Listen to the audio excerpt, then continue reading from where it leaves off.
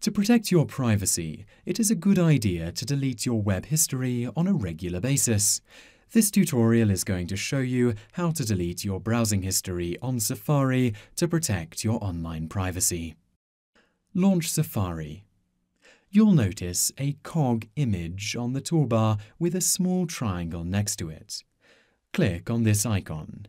Then, in the drop-down menu that appears, click History. Once the History page is opened, you will see your recent browsing history listed. This will appear in the bottom half of the window. This is where you can delete the entire history or just parts of it.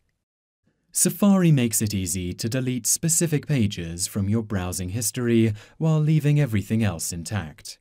Right-click on an individual page, such as Apple Homepage, and click Delete.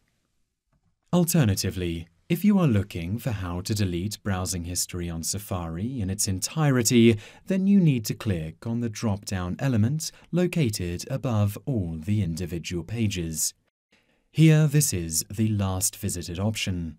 As before, right-click on it and choose Delete.